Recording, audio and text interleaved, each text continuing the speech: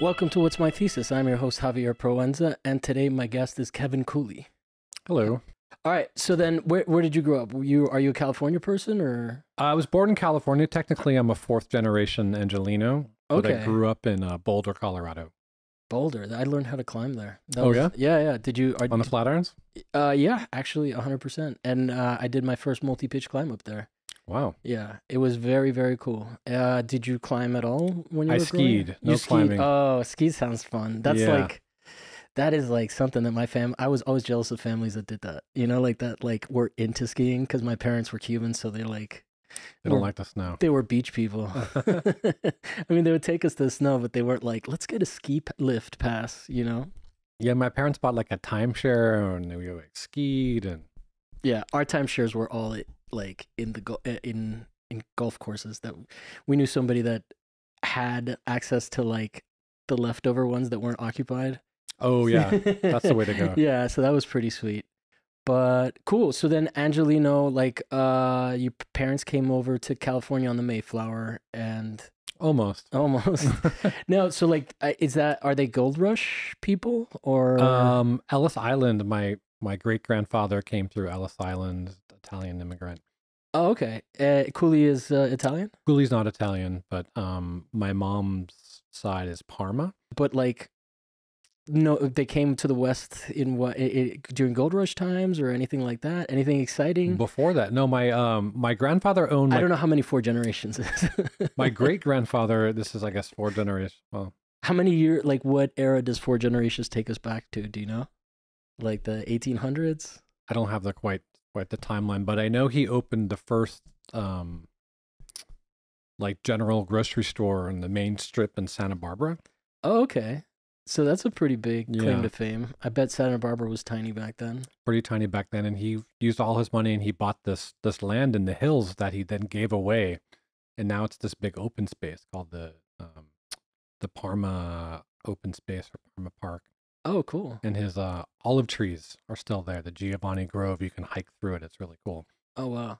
Olive trees. That is a very Italian thing to donate to a park. Although he would like get the oil from it and sell it. Oh, so it was like he was legit making it because when I was a kid, I lived in the suburbs in Italy, and there were these buildings. It was like apartment complexes, and they all had a park next to it, and they were full of olive trees.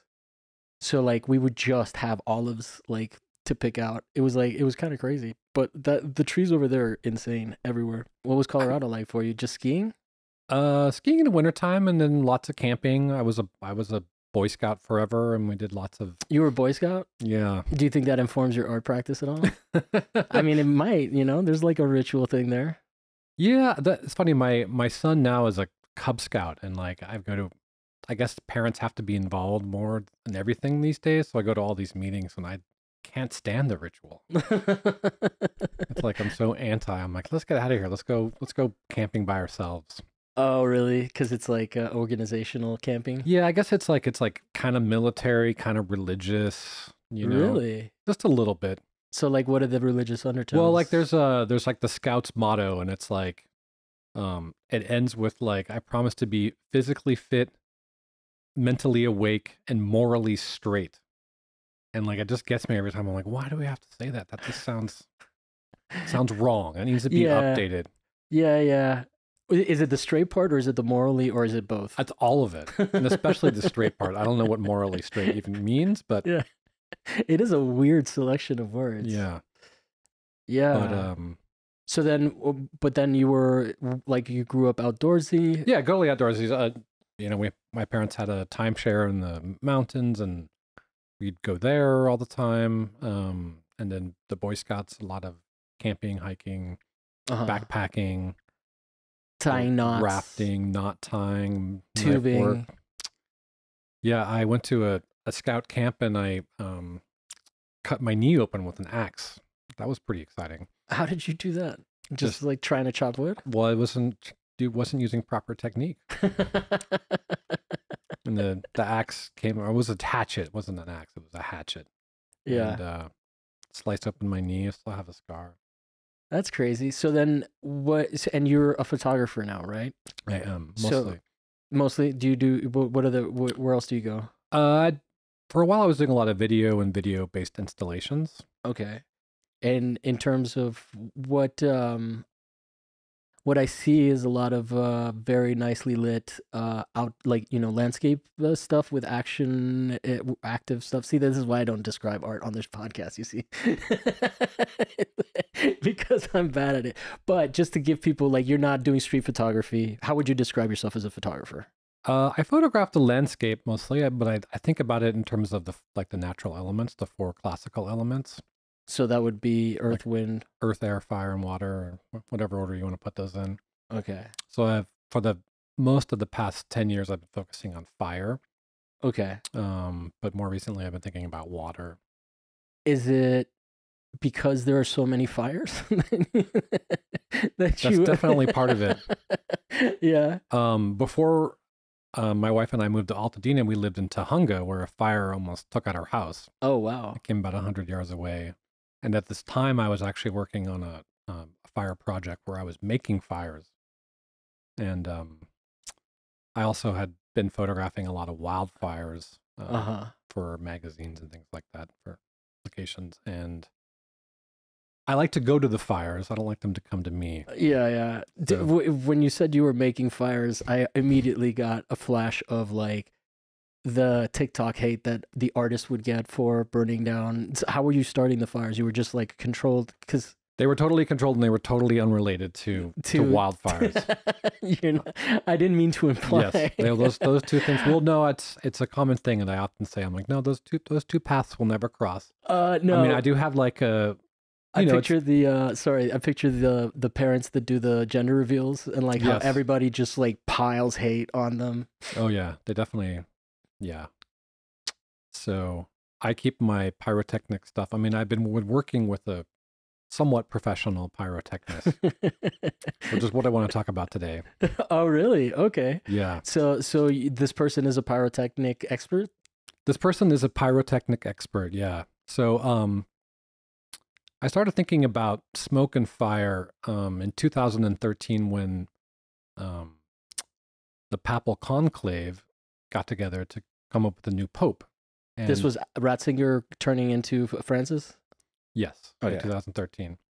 Yeah, he's the first pope. Sorry, Benedict. He's like the first pope to resign, right? Yeah. And they had to pick a new pope, and part of the process is when they meet in secrecy, they have to give a smoke signal that indicates whether or not they've reached the conclusion. And the first one that they did was black smoke. First one. And black smoke meant they hadn't reached a decision. It has to be unanimous, I guess. And then a few days later, they did this white smoke, and that meant they had elected a new pope. Yeah. And so what about that process got you? I was interested in the smoke. I'm like, wow, they're releasing black smoke in the middle of Rome. like, how can that be like healthy? Healthy, and like I was like, what do they do? Like, how do they make the things? And I was thinking about like smoke as a way of communication, but also like the black and white kind of diametrically opposing one another. I thought that was interesting. So I needed to find out how to get. I wanted to first figure out what they used in Rome, the Roman formulas. And what did you find? Did you learn? And I found that this was way above my head. Like I'm not. I like basically failed chemistry.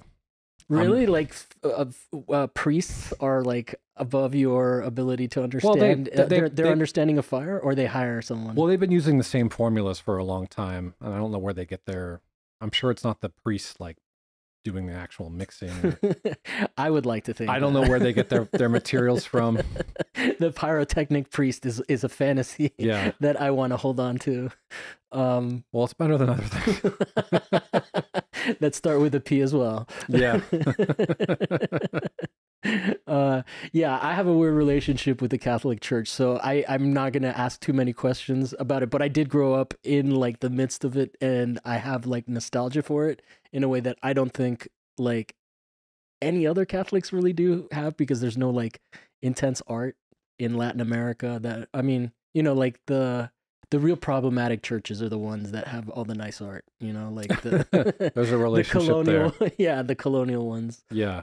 Well, I grew up as a non-Catholic going to a Catholic elementary school. American Catholicism is was weird. Elusive to me too. I was like, not allowed to do anything. I couldn't do communion. I couldn't do confirmation. I couldn't. Wow. But I had to do all the rosary. I had to do all the work. You know, so it's just I got the work, but I got none of the fun. Oh well, I mean, yeah. And I think that's the wafers are pretty good. I know. I once I was like, I'm gonna have a wafer today, and I went up there, and the teacher grabbed me by the arm and dragged me out of the cathedral. That kind of, you know. And like I think that influenced my art a lot more than say Boy Scouts. Yeah, how do you feel? The rage in the fire? The rage of the fire. No, yeah. Just like being like, you know, the outcast, the outsider. Yeah, that's a weird place to be an outsider too, because like the rituals of Catholicism, for at least it took me a while, you know, as a kid not being embedded in it, to see like, oh, like how weird and morbid most of it is. But like if you're not a non-believer and you're just like doing the rituals and going through the motions, it must be wild. Yeah. I remember all the stuff, but I just like, don't have that. But you don't have Catholic guilt? I probably have Catholic guilt somehow, but I was raised Presbyterian, so. What are you guys? How do you differentiate yourselves from every other Christian? What is I mean, it's Protestant, but I can't remember the exact delineation between other denominations. I mean, I haven't been an active churchgoer in 30 years, so. Yeah, I guess it didn't have as enough art to make an impression, I guess, because like that's one of the things. I mean, it's interesting how American churches are like Protestant, so they're like not about bling and all of that, but I also think it has to do with the church just not being that powerful in the same way that it was. I mean, or maybe it is powerful in a different way, but like the Roman church was just like, you know, pillage and the other word that I don't want to say. So, okay, so then fire and your friend. So introduce your friend. Let's get a little background. Okay, so I was wanting to do these pictures of smoke. Okay. I had some ideas, but I needed to get my hands on some material to make smoke. I didn't want to use like, you know, smoke grenades or something. I know I needed something more robust. Okay. And I started making some phone calls and looking online, and I talked to a few Hollywood places that deal with pyrotechnics, and was immediately like, no, it's not going to happen for you. Really? There's so much red tape and liability concerns when it comes to anything pyrotechnic in California. But I was headed to Nebraska for an artist residency, and online I found this guy who, Ken Miller, who's the gentleman to the left of me here, and to your right, and he was sure, it's like, sure, I'll send you some stuff. I just can't send it to California. And I was like, well, that's good news. I'm going to Nebraska. And he's like, okay, I'll send it there. And I was doing an artist residency at Bemis, which is one of the best artist residency programs, I think, in the country. Mm-hmm. And I got to use this 10,000 square foot sculpture studio to basically set off my smoke bombs, my smoke material. Did you not have ventilation concerns, or? Well, it was a big enough space where they had big roll-up garage doors. Okay. So I could like do a couple of shots, roll up the garage doors. And I also did it like from 1 a.m. till 5 a.m. So, you know, no one else was there. And by the time the next artist rolled in at like noon, yeah, it was didn't smell bad. So then, what are you looking? I mean, because one of the things that they always used to say in photography class is that the cigarettes are always very interesting in pictures, or not always very interesting, but tend to help the photograph because of the smoke, because of a bunch of different factors. What are you looking for in the smoke? What are you trying to like get? Is it you just want it to look like smoke, or are you trying to make it look like something else? You know. Well, just to pin it down, since we're talking and we don't have a visual reference. Well, I guess the best way to describe this smoke would be aggressive smoke. It's very, it's like kind of like what you would if you the last week there was or a couple weeks ago there was a train derailment in Ohio, and then the authorities decided to do a controlled burn of all the materials that were on the side of the tracks, and that sent up this giant, enormous cloud of smoke, like a pyrocumulus cloud, reminiscent of the smoke columns from wildfires. So I was kind of going for that on a small scale, but I also wanted it to interact like the black and the white smoke. So I purposely got the two different compounds that would make the different color smokes, and I would put them together in a way that they would be fighting with one another. That's crazy that it's that difficult to get for artists to get that. I would. Who else is like? I mean, I guess maybe it's too expensive for most artists. Like, how much are these compounds? Is it really? It's not. They're really cheap. So then, I guess it's a safety issue. It's a safety issue for sure. Yeah, it's not a. Well, anytime you have pyrotechnics like on a set, Hollywood set, you have to have like a special card. Like a red card, I think. It requires all this training and all this, like, you have to be bonded, I think, and you have to. There's a lot of concerns. Do you know who Jack Parsons is? I'm assuming. Yeah. Because if you're into this stuff, so he had no training at all. Well, and they also just blow shit up. That's JPL, by the way, for people that don't know. Well, they used to do it on campus, and then they were like, can you go over to the Rose Bowl and do this stuff? And I just listened to a series on him. He's hilarious. Oh yeah. So I guess it's still a Superfund site. Oh really? Yeah. Wow. And what's a Superfund for people that may not know? Oh, it's like when there's a toxic danger somewhere that's so great that they have to spend a lot of money to clean it up. Okay. I also ask because sometimes I confuse it with the book Snow Crash, because they have the opposite, which is like places that are so toxic that they just are dead zones. But that's a sci-fi novel. But that makes sense. Yeah, I mean, I think that's probably well, this is like an area of the Arroyo Seco that's just above the Rose Bowl, just right next to JPL, and that's why JPL is there. But my son goes to camp there, so I guess he plays like in the dry riverbed, and I don't know. I was like, okay, I guess it's okay. I guess it's all gone. It's all jet fuel and stuff from the 40s and 50s. So he hasn't grown a tail or anything? Not yet.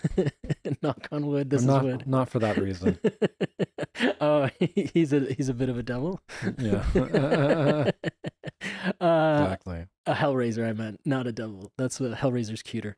Cool, man. So then, tell me a little bit more about like your relationship, because it sounds like a pretty interesting character. Yeah. So Ken agreed to send me this material.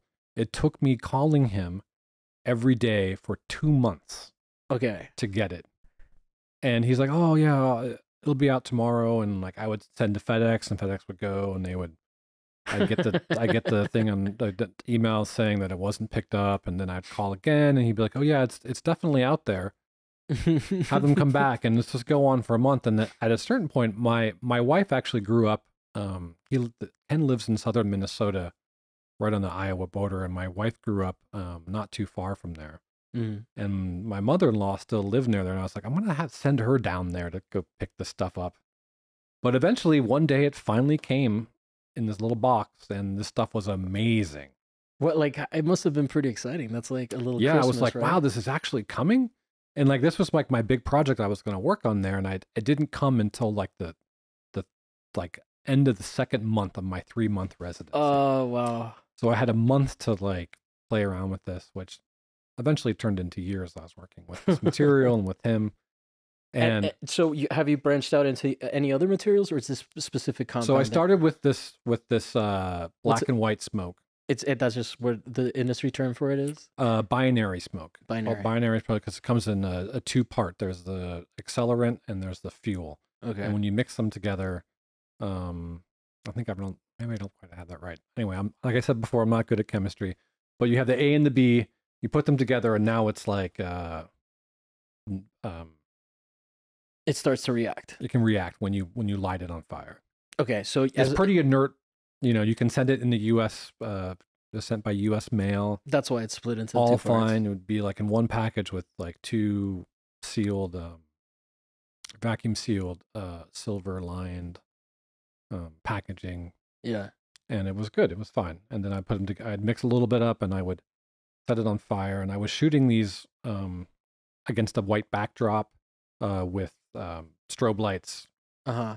And it was almost like a model shoot of the smoke. And I would do it over and over again. And what did you feel like you were getting out of that? Is it the aggression? Is there like a concept behind what you're trying to do, or is it specifically about the fetish of the object of smoke? Well, it was about a couple different things. I was thinking about wildfires. I was thinking about ways to make surrogates for those in a way that these I was making these smoke columns, but they weren't in the natural landscape. They were against black or against white, just studio fields, and you couldn't tell how big they were. And they were also very like the way that the smoke moved, because I was capturing them with strobe, so they were just a quick moment, thousandth of a second, and you'd capture these very aggressive swirling. And if you're using strobes, there's no blur, right? Or there's no blur. It's all crisp. It's all crisp. Yeah. Yeah. That's interesting. And then, so then Ken, so he sounds like a little bit of a flake. So there's a little bit of a flake. So I mean, so he sent me this one thing, and I treated that stuff like gold, because I was like, I'm never going to get this again. It was so hard to get. Yeah. And I made these. I think I made about 10 photographs, and they were like probably my most successful selling photographs to date. And they were like all gone immediately. Wow, that's exciting. Yeah, it was pretty exciting. Now I'm curious, like, but that's the whole point of the show. We create intrigue. Yeah. You gotta go look at Kevin Cooley's work. Yeah. Is any of this stuff available on your Instagram or website? The series is archived on my website, and occasionally one of them will pop up. What's the series called so people can find it? Controlled Burns. Controlled Burns. Okay. Oh, very, very relevant. Very relevant. I mean, I definitely want to acknowledge that I'm going to limit how much we talk about Ohio, because I am not a show that tackles that kind of stuff. Right. And people are getting in trouble. Yeah. And I just feel bad for everybody that is suffering, but yeah, it's not a marketplace of talking about these things anymore. But so then you get the piece. What happens when you? I don't want to like make it like a drug analogy, but what happens when you run out of the coke? Exactly. I forever I had a little bit left of it. I was using like teaspoons of this stuff. And when I finally called him again and asked him if I can get more, and he was like, "You still have some? I sent you so little." And I was like, well, that's not the issue. The issue is he won't send it to me. So, like when I was back in California, I mean, I did the residency, I did those things, and I wanted to do more, and I convinced him to finally send me more. It took months. And it must have been more complicated because he couldn't send it to California, he said? Well, I guess he changed his mind and he was fine with it. I don't know. Oh, okay. So suddenly it wasn't an issue, and he sent me some more, and then he kept on talking about like how he has colored smoke. Okay. And something that happened, like, I guess around 2016 with the election, I was wanting to go. Well, I'd done the project and I'd stopped and moved on to something else. And then around 2016 or 2015, when I was thinking about the election, I was like thinking I needed to do some more smoke stuff, and I wanted to now take it out into the landscape, into the desert landscape, and maybe add some color and try to get it to match like the beautiful sunsets, and try to make it integrate differently into the environment, visually speaking. And then, does this, so we kill some anticipation, do we ever get into explosives, or is it mostly smoke? We start with smoke. And because we said pyrotechnics. Right. So we start with smoke. Now I'm doing colored smoke that he's sending me. Okay. And we're like having like conversations like once or twice a week now. Okay. So now he's very responsive to me. He's calling me back. He's sending me smoke. He wants to know how it's going. He wants me to send him pictures. Are you like, is it is he excited that he's making money sending this to you, or is it you guys just click, or he's into the fact that you're into what he's doing? How are like what do you think got him like engaged with you? Because he seemed to standoffish at first. Well, I think he was suspicious of me at first. Okay. At first, and then he realized you were insane. Like he realized he's like, oh, he's an artist. He's doing these weird pictures with my stuff because he sells his stuff to, I don't know. He cartels. Yeah, cartels. Well, he said he had a military contract at some point. He said it's to foreign militaries, the NFL, different places that he would sell this stuff. And as eccentric as we're making him out to be, we got to remember that he is a chemist. Like he's a chemist. Yeah, he's like legit knows his stuff. That's all he's ever done. His whole life has done this chemistry. Then he met me and started selling me this stuff. Sounds a lot like drugs now. No, I mean, it probably, like, you just started it off saying that there was red tape, so. There was red tape, and now I got the illegal stuff. Like, this is all incriminating. I'm going to be, do you know who, what's his name? Vlad TV. He, like, interviews people, and then they, like, incriminate themselves, and then they get in trouble, and he's like, it's not my fault. Let's get them to say it. So I'm Vlad TVing you right now. Well, I was using like little, like, teaspoons of this stuff on a little setup, and then they look gigantic. So yeah, the CIA that's listening to this right now is like, or the FBI actually, because this is Well, I'll get to that later. Because there are federal agencies involved. Federal agencies get involved. All right. Okay. So So then they already know this story. They already know the story's already out there. Oh, okay. We can relax, guys. So a couple of years later, my brother-in-law, unfortunately, he passes away. Okay. And going to Minnesota for the funeral, and I decide to tack on a couple of extra days where I'm going to go down and visit this guy. Mm-hmm. And I tell my wife, I say, if you don't hear from me in 3 hours, like, I'm either dead or I'm having a great time. Okay, that's a good. She's like, okay, whatever. As a spouse, that's comforting, I'm sure. Very comforting.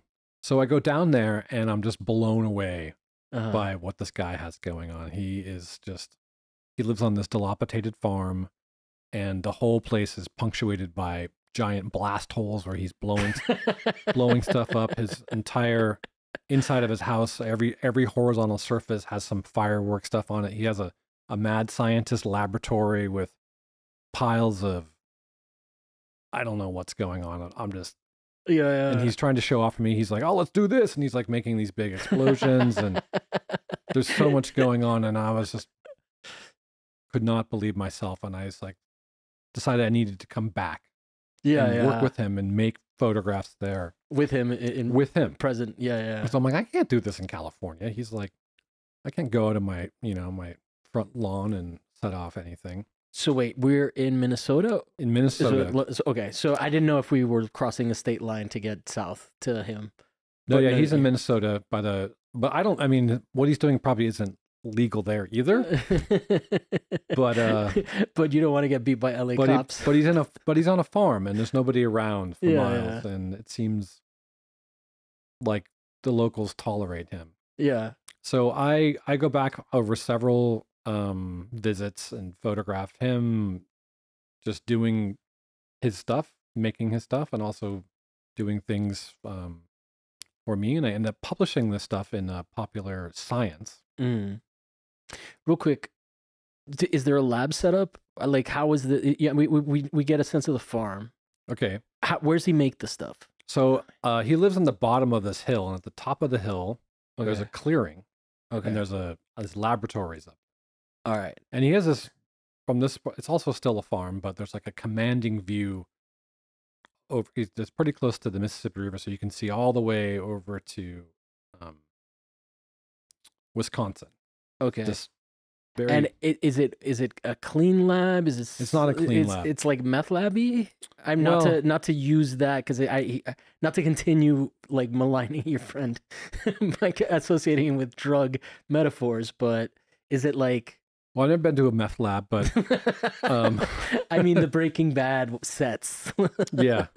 Well, In Breaking Bad, all the labs are like very clean and well, orderly. I mean, when they're in the trailer, they're is it like is it that kind of a vibe? Well, it's kind of like it's just mad chaos kind of vibe.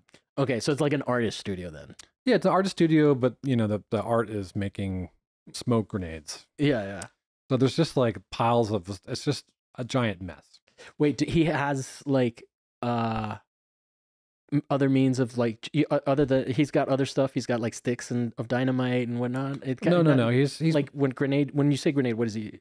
Oh, a smoke grenade is like just a smoke generator that you'd buy like at a novelty like 4th of July kind of store. Okay. It looks like a a Vietnam era grenade that you light and then just sets off smoke.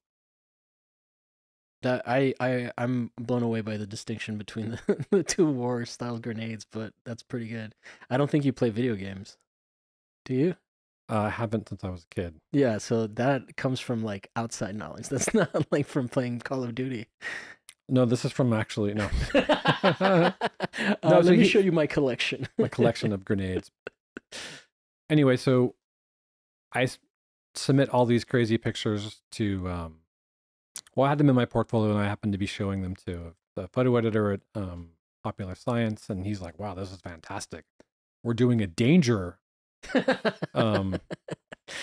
a magazine, a danger issue. Like, this would be perfect for it. So I'm like, okay, let me ask him. And Ken says, sure, that sounds great. And they want me to go out there again and do more. So I go out there again on their dime. I do more with them. We publish like a 14 or 16 page spread about him making stuff. Like he's also that's a lot, dude, for Popular Science. Yeah, it was a big spread. Yeah, it was also all photos, a little bit of text. Yeah. And a lot of it focused on what he calls his space program, which is he would get a lot of his one of his main businesses besides building smoke generators would be to get all the leftover expired pyrotechnic materials from cruise ships. Okay. Like their emergency flares, their like line throwing guns that throw like life preservers out into the ocean. Wow. Like I didn't even know that existed. That's cool. They have all this stuff that has to be all the shirt cannons. Yeah. All the short cannons. So he would get like by the pallet load, he'd get this stuff from these cruise companies. And they're expired in the sense that the chemicals are expired, not expired in the sense that they've been used, or am I misunderstanding? They just have a shelf life. Yeah. I mean, it's just like it's like expired medicine. It's like expired bacon, like 3 years later, you still want to eat it. It's just dangerous. You don't know what's going to happen. But he would take these things apart and build like multi-stage rockets out of it. And they were just wildly dangerous. But he's reusing the expired chemicals. He's not using the shells or anything like that. Well, they don't have any explosions. They were just like if you have a marine distress flare, it shoots up in the air and has a parachute. It comes down on a parachute, and it has an illumination. No, but what I'm asking is he's using the expired chemicals, or is he using all the paraphernalia around that contains the chemicals and getting rid of the chemicals? Well, the chemicals are staying in there in the thing. He's just modifying the flare to become a multi-stage rocket. Okay. So he's like changing the profile. And what a multi-stage rocket just means it's a rocket that just drops parts? You know how like when they go to the moon, they have like the rocket takes off and then part of it falls off and more of it goes. And it's like that. So he would build these like 3-stage things. And the idea was he could get up to like 10,000 feet or however far he thought. So the first stage would go off and then it would ignite the second stage. Although what would happen was it wouldn't be going straight up. It would start to be going down. So now it's going down with acceleration. These were wildly dangerous, crazy things. Were there any exploded shacks on the land? No, he wouldn't put explosives up in the air. Okay. He was just building these, like what he called for his space program. All right. Which was, just high altitude. He used to be part of a big rocketry club that sent some balloon up into the stratosphere. Has he 10,000 feet? Would that be like the height of how far he's gotten? He would probably say further, but like 10,000 feet. That's I don't even know how much that is in the context of like. I don't know how much a mile is. Well, it's about like mile high. I'm using Denver as a right. It's about 2 miles. 2 miles. Okay. Yeah, 10,000 so feet. So it's roughly two Denvers. 2 Denvers, and like that's like all federal airspace up there. Like you can't. Oh, okay. Yeah. Yeah. Did you see that recently there was a video of the 2 airplanes that almost landed on top of each other? Oh, at JFK? I think so, yeah. One was like taking off and one was crossing the runway. Or what? Yeah, well, I think they were just like kind of running parallel to each other. One was it was a FedEx and a JetBlue. Doesn't matter. Oh, I didn't see that one. Anyway, that was crazy. There was like there were hearings about it, and all the right wingers were. It's so funny, like to see just a bunch of politicians that don't do anything just get their shots in, like on either side. I'm not trying to alienate anybody, but just like performative, like, do you think this is a good idea? And of course they start making it about pronouns and whatnot because anyway. I'll check it out later. That sounds interesting. Yeah, it's a wild thing that just happened. But anyway, go ahead. So okay. So then, how big is this like is space program the focus of everything he does, or does he have a space program and then like a different thing that he works on that's like a different area of research? His money making gig was selling pyrotechnic smoke generators. And then his art was space. And then his like spare time, I wouldn't call it art, was taking apart these. You wouldn't call it art? He wouldn't call it art either. He wouldn't be upset by that. It was just, something to do. Yeah. He had all this material and, was free and he could do what he wanted with it. And he was making multi-stage rockets, which was shown in the magazine. And the magazine landed on the desk of an ATF. Okay. Office somewhere, and they were like, "What's going on here? This guy's showing off all this stuff," and like they're like, "That's illegal. That's illegal. That's illegal." Like, if that's what he's like federally illegal, or just in the state. Do you know? Well, federal stuff. Yeah. Because I mean, they're involved, right? Yeah. So they, well, I guess taking apart materials that are meant to be for safety. Distress, you can't take that stuff apart and build something out with it. That's totally illegal. Oh, I didn't know that. Okay. Yeah, he didn't know that either. Also, MacGyver would have been in so much trouble. Yeah. So very That's like a joke for all the old people. So kind of also he used these like electronic ignition, which is like a electronic match. Okay. To like light off his materials, and that's also illegal. Like all these little technical things, and they caught their attention. And they were like, okay, if he's doing this and he's showing this in the magazine, like what else is this guy doing? Because he looks like a giant mess. To be fair, the things that are illegal sound really fun. They do sound really fun. So then that's really scary. Then at that point, like, how do you become aware of this?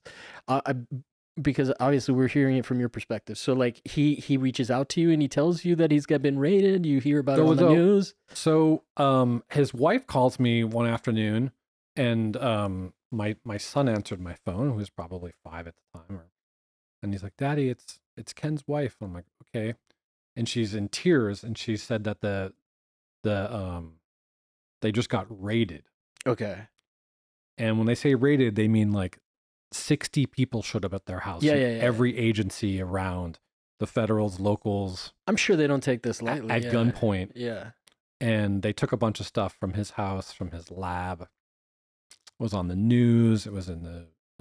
That's actually kind of scary when you think of Ruby Ridge, that they even come to your house. Because like that is essentially what happened there, except they just shot, And then, do you know what happened in Ruby Ridge? Well, let's remind our viewers. So I think, if I'm not mistaken, basically they killed his wife because they fired on her, and then they kept telling him to let his wife go because they didn't know that they'd killed her, so they thought they were taunting him. It was really fucking dark. Anyway, sorry, let's go back to the light. But that's terrifying because, like, I mean, that's like calling the cops on black people level of, like, dangerous. I don't trust that. I mean, the CIA and the FBI are completely reasonable organizations, never mind. Well, it was tremendous overkill for this guy's that's what operation. I'm saying, yeah. But if I can grab my phone real quick. Yeah, go for it. I think maybe we should have started the whole conversation here, but no, it's okay. Ken recently sent me this. He looked himself up on ChatGPT, and this is the answer it gave back.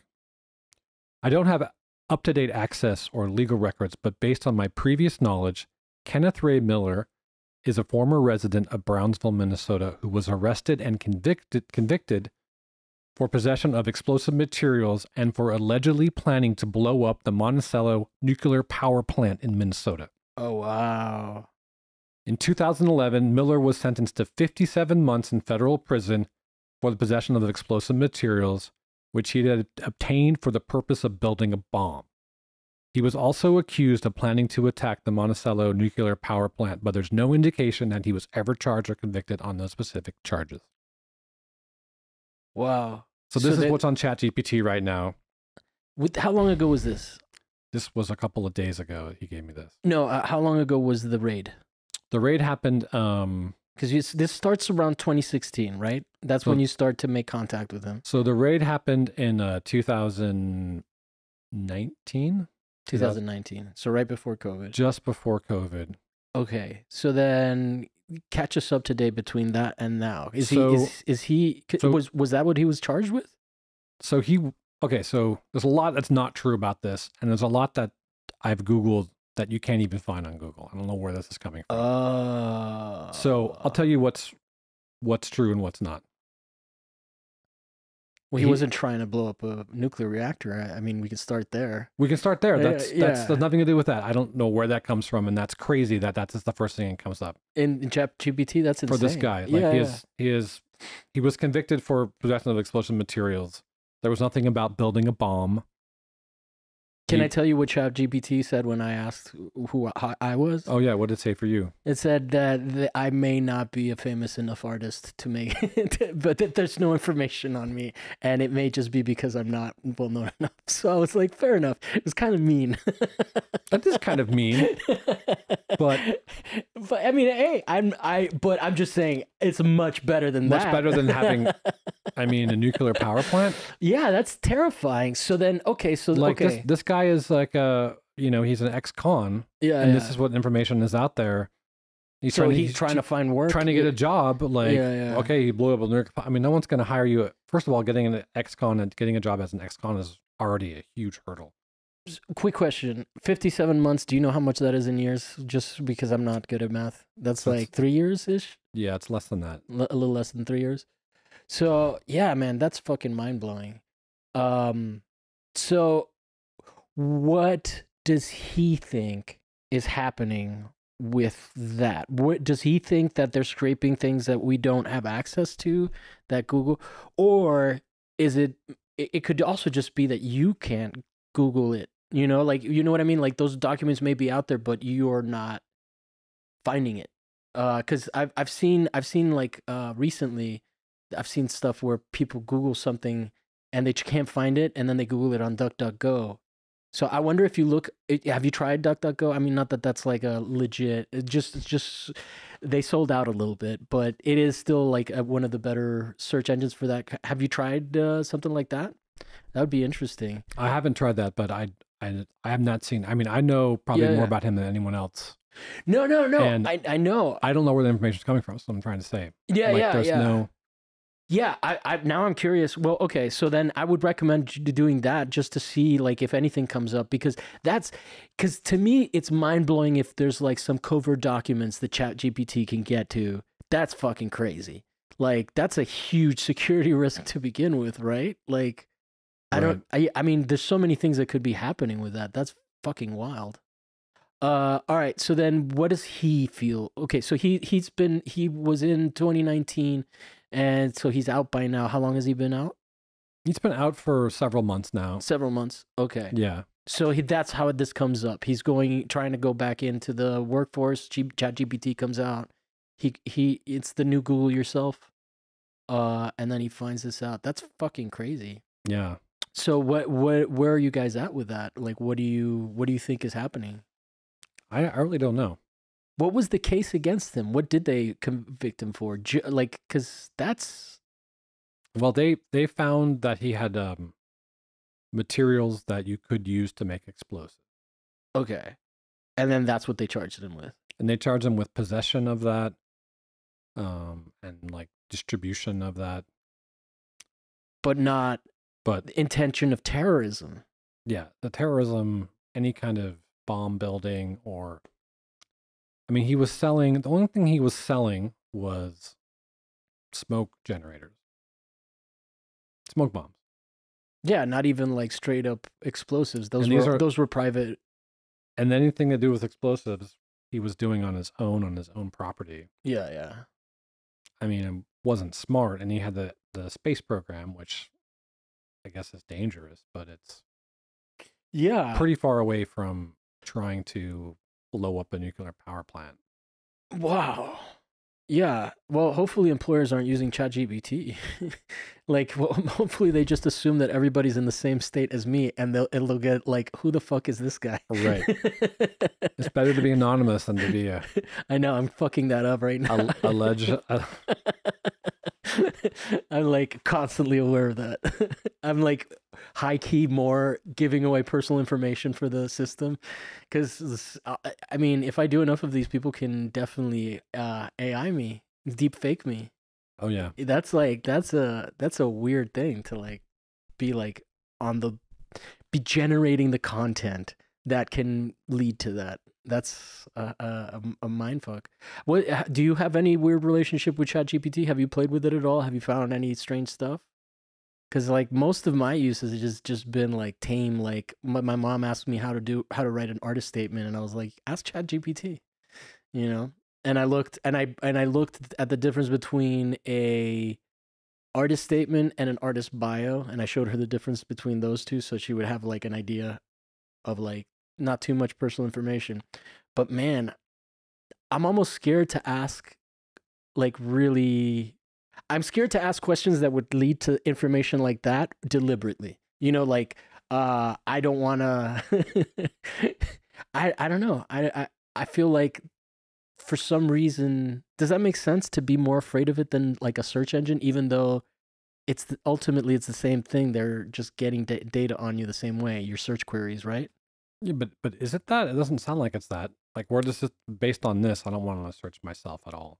Yeah. I mean, seems like it's fabricated out of whole cloth. I have no idea. There's no... I worry that there's like maybe internal memos or some shit that's getting scraped, because it sounds like something that you would want to pin on someone that you throw 60 people at, you know, like, because I mean, we got to be careful what we say here, but in terms of like CIA infiltrating organizations that and then later, you know, or busting organizations, and later we find out that there's a lot of embedded CIA people involved. Right. Like, you know, and I'm not talking about any specific thing. I'm just saying that it's happened with the war on terror, just to be safe. Right. Because on YouTube, you got to be very careful with these things. But I would not be surprised if that is where that's coming from, you know, like, because that is a narrative. That's not just like, can you read the part about it's a nasty narrative. It is insane. I'm baffled by that. Which part do you want to read?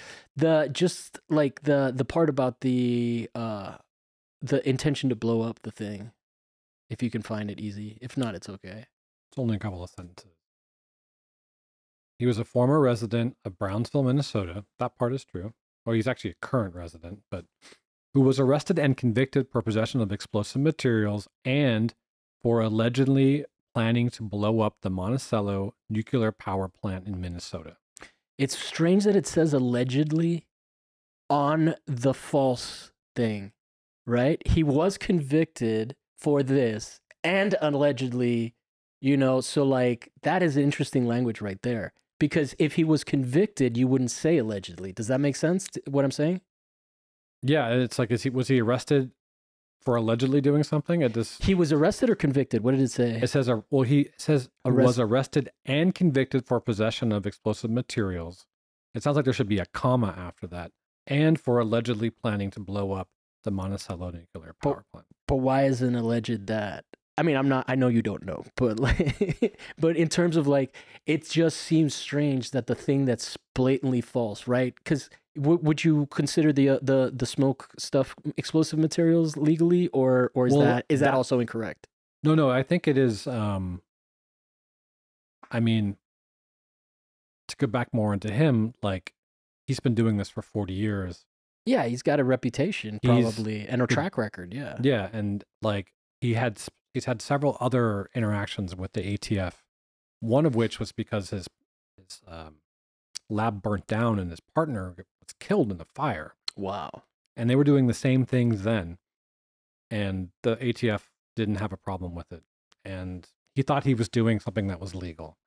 Yeah. And it turns out I guess it technically wasn't. That's fucking crazy. I can't get over that. I mean, like, but do you understand why I'm saying that it's strange that it's legal? Like, no, I understand what you're saying. Yeah, exactly. That it says allegedly on the straight up like fabricated part. Because in terms of language, you would never say someone was convicted of something allegedly. Once they're convicted, they are a murderer. They're not an alleged murderer. You can't be sued for that. Yeah. So it is also like, oh man. But it's like there's no reference for it anywhere. Yeah. I mean, if he was arrested, if that was part of his thing, it would come up because this has been in the news. Yeah. Certainly the local news in Minnesota. If it was in popular science, I'm sure that narrative of the guy getting busted because of is like just press that is waiting to be made, right? Like that's a story right there. You don't have it's a story that materializes itself and it comes to you. You don't have to like really do that much hard work as a journalist. Right. So yeah, there's a fascinating story there, and I put together an entire book about it. Oh, really? Yeah, it's an artist book. It started off as a photography book that was going to be published by a German publisher, and we were set to send it to the printer the week same week he got arrested, and I was like, whoa. Yeah. Let's see what happens with this. we can't do a book without talking about this. Like, let's see what happens. So a couple of years, 2 years later, I have a much different book than what I originally had, and the publisher was no longer interested. Yeah. But you got to make the book. I'm trying to make it. It's a book without a home, but there's a lot going on. Yeah. How's he doing? Like mentally? Terrible. Like, yeah, I would imagine, right? And something like this is just even. I mean, he's not going to get it. He knows he's not going. He's in his early 60s. Yeah. He's basically unemployable, even without a conviction of anything. Yeah. He's only got one skill, which is his pyrotechnics thing, and that's not exactly. He can't get back into it. Well, part of his punishment is he cannot. Part of his his punishment. His sentencing. Sentencing, yeah, is that he can't touch his toolbox anymore. Wow. You know, no more. It's like when they banned hackers but he wasn't he wasn't hurting anybody. He was just on his own. That is fucking crazy. I mean, I wish I had like something profound to say. What is it? So what do you think? What is the book looking like now? Do you have any thoughts that I am not equipped to ask questions about this? Because I'm just hearing about it, and like, what do you think? What are your thoughts on all of this? On him or the book, or both? Or just in general, like, where are you at with so like, we got to the bombshell, which was this thing, like, and you got this 2 days ago, so you're still processing that to some degree, but like, what does the book look like? What is the main takeaway from this that you're getting? Like, the book is something in between a book of my photographs, my art photographs, straight up documentation of his life, mm-hmm. and an art book. Mm-hmm. It's got letters that he's written from prison to me. It's got news clippings of him looking to be a person that's out to hurt people, which he's not. He's more of a goofball and just a little sloppy. Yeah. But it's an interesting look at someone's life in rural America. And Yeah. at this point in time, like, not only was his industry had left the United States years ago. He used to make a lot of money. Where's most of the pyrotechnic stuff being? I mean, a lot of it's in China. Okay. If it happens at all. I mean, fireworks are largely illegal for the most part. Yeah. Although there's plenty of fireworks in Los Angeles. 4th of July. Yeah. All that stuff is from China. Yeah, that makes sense. And you know, he has a. Does he still have his property, or did that get seized? Well, he doesn't own this property. It's like he rents it. Yeah.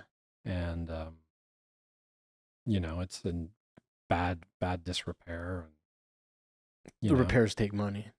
Yeah, it's a whole nother story, but I mean, I think it's an interesting story there.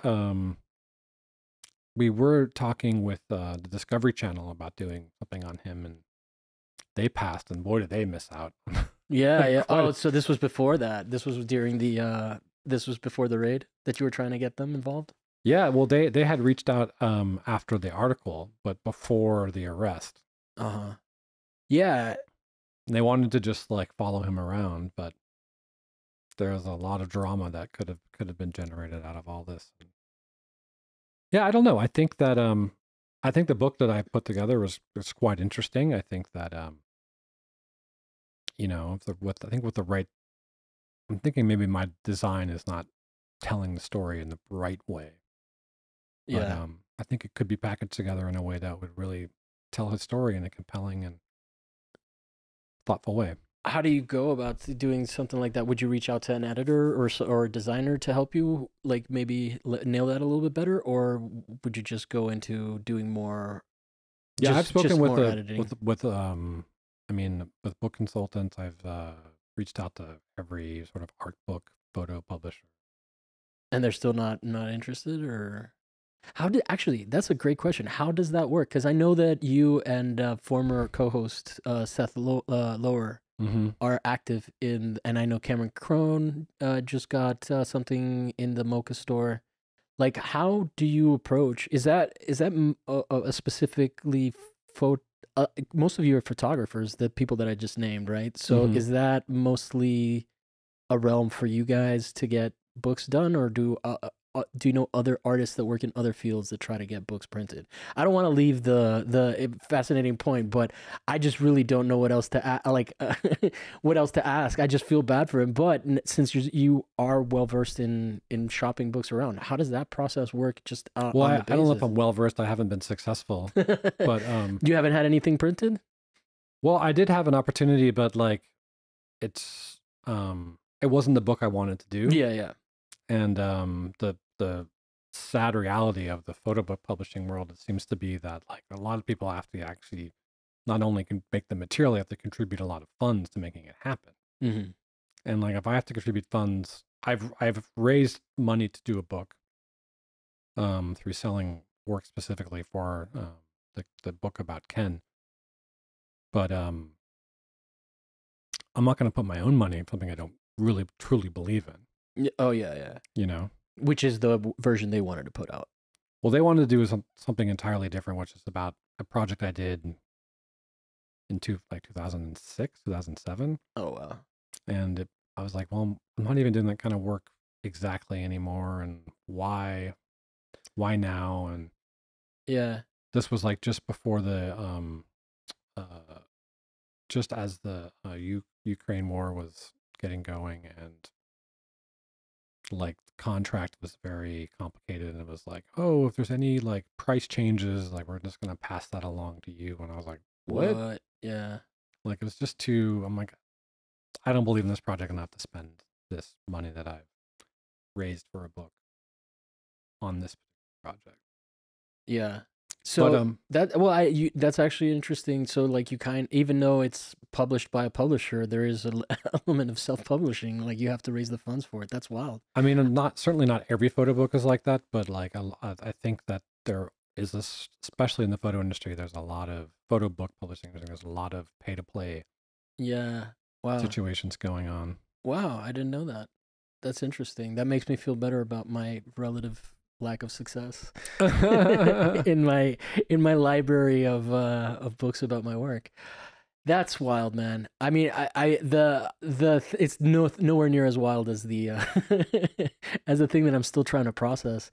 I feel so sorry for Ken. Ken, I feel for you, man. And if is there like, does he have like a GoFundMe or something like that? That seems lame, but to like propose as an outsider. But if he needs help, like, I'm obviously in influencer mode. Like, what can I do? Hey, can the 5 people that don't have money to give this show something, give it to Ken? What do you think? Like, what are you doing to try to keep his spirits up? Like, what is that? Well, I went to go see him not that long ago, back in just after Thanksgiving. I went to go see him, and I hadn't seen him since before he went to prison. How does he feel about? You didn't say it during the taping, but we were talking a little bit before, and you said that you feel kind of responsible. I mean, indirectly, your intentions were good, right? But how do you feel about that, and how does he feel about that? Because it seems like he's cool with you still. Well, if he hadn't met me, he wouldn't have gone to prison. Yeah, that's a clear. Yeah, but he was right to be skeptical of you. Yeah. Well, one of his buddies thought when they first met me that I was an agent, like a federal agent. Yeah, and he's like, you could. And he's like, if this guy's an agent, he's got a really long game he's playing with me, like this whole art thing. He's gonna like buy like little bits of this for me and then sell it to museums and like make these great photographs. Like no federal agent doesn't have that kind of like strategy or I guess or talent or knowledge to do all that to get you. I love the idea of an artist, photographer, agent that's like really talented at his art, but also just wants people in jail.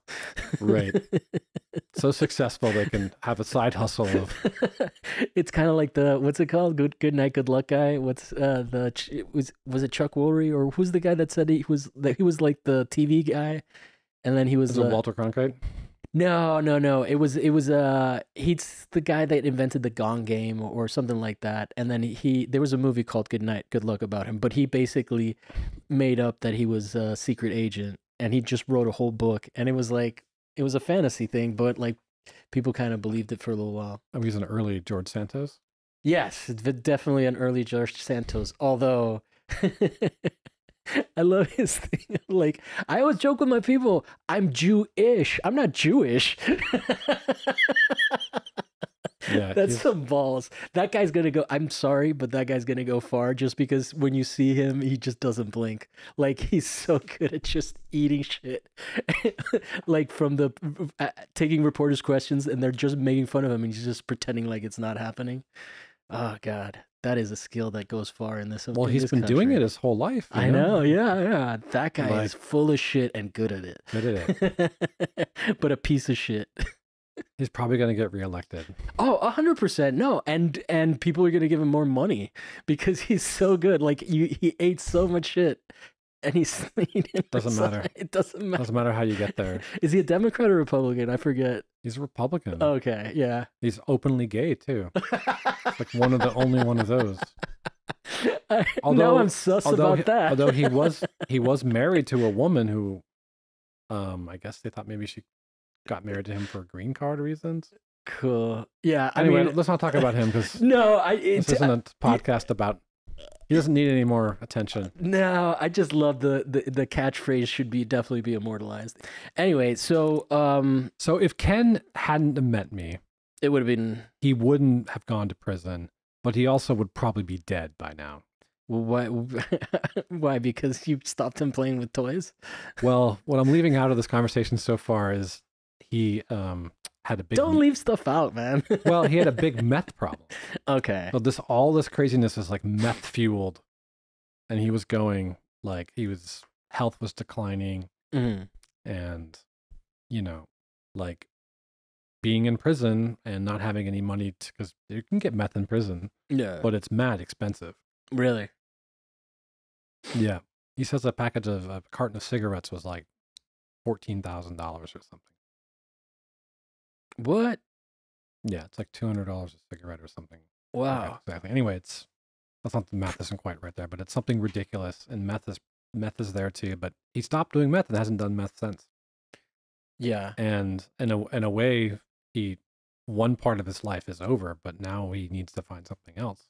Yeah. Because he recognizes that he was not going to sustain where he was. Yeah, it sounds like he was killing himself, and he would definitely be dead by now. Yeah. Well, because if it wasn't meth, it might have been trank or who knows what. But he was like on a bad path, and that stopped. Is he going to figure out the next thing? I don't know. Yeah. I mean, it doesn't seem like he's going to get a job, and it's tough, man. But he still has a family. He's got 2 kids, and he has a wife. And how old do you get? How do you get into Social Security? I'm so far from that age that I don't know, but you have to pay into it. You have to pay into it like your whole life?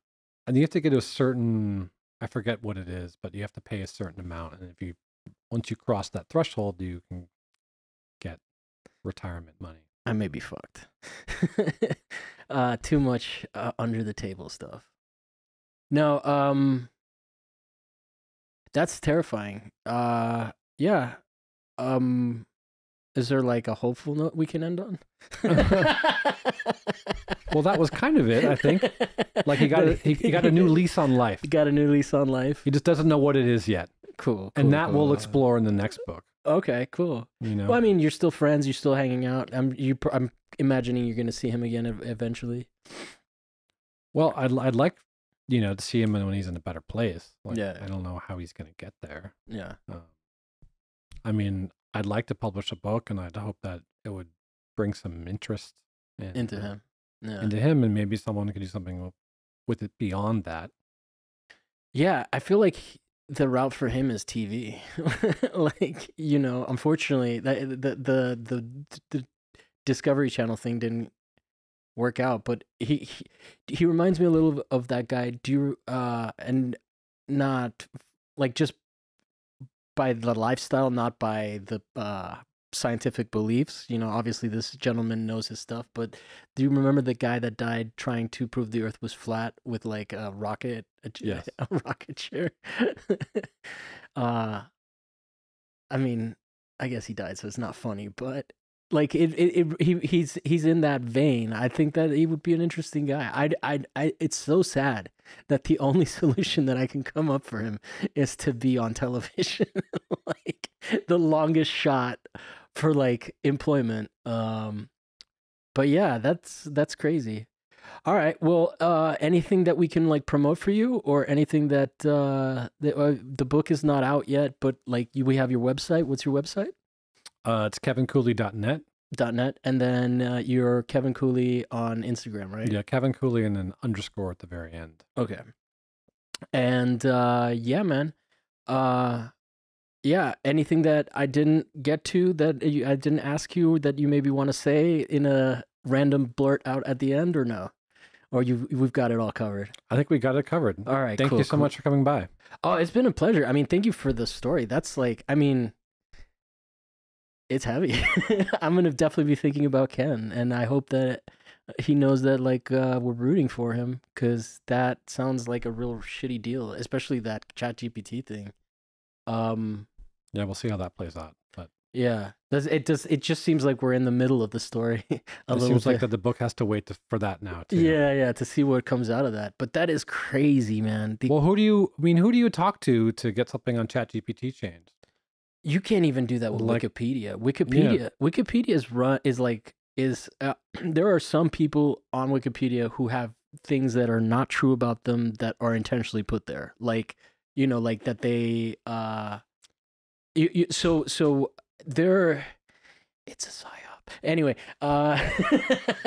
ChatGPT is probably no better. Yeah, but there's there's like sources on the Wikipedia. And that is true. You could appeal to somebody.